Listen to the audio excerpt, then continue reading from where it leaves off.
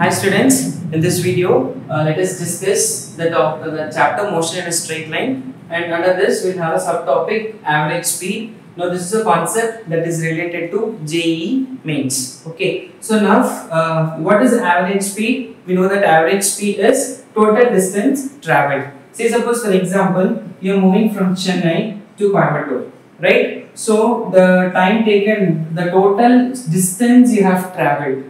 Okay, so from here you might have traveled a distance of 4 meter to point A1, and from here to point A2 you might have traveled a distance of 4 meters. So from A2 to C you might have traveled a distance of 8 meters. So upon summing up this total distance and the time taken at each interval will give you the average speed, that is total distance travelled by total time taken. Here distances are denoted as S, so we take it as S1 plus S2 plus S3, and the time period is taken as T1 plus T2 plus T3, and this is the formula for average speed. Okay, so now let us look at the scenarios where we can use this formula in different formats under the concepts of JEE. Okay, so for this let us look at the first application that we have, very simple application. So a body travels the first half distance with V1 speed and second half distance with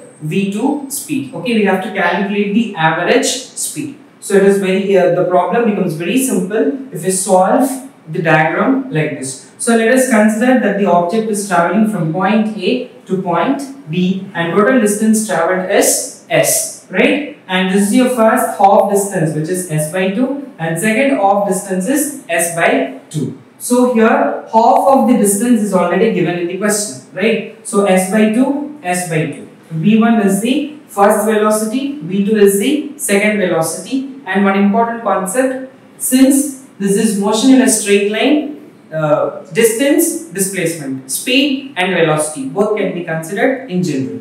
So here one important factor that we should notice, time is not given, which is T is not given in the question. If here T is an unknown factor, right? So from this given scenario, from this given conditions, we have to get the time T. We know that T is equal to D upon V. So from this, what is D is total distance. So for the first scenario, T1, what is the distance? Distance is S by 2.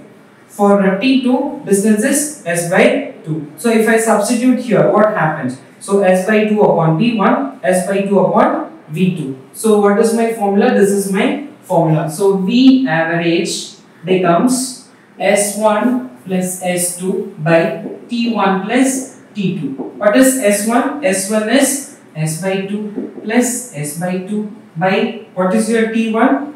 S by 2 by V1 plus S by 2 by V2. Take all your S by 2's common, so this gets cancelled. So 1 plus 1 by V1 plus 1 by V2. So if you simplify this, you will be getting 2V1 V2 by V1 plus V2. So this is an important, very basic formula, and this formula we will use when time is an unknown constant for us and velocity is given and distances is also given. If these parameters are given in the question, directly you can go and solve or apply this formula instead of doing all these formats. Yes, thank you.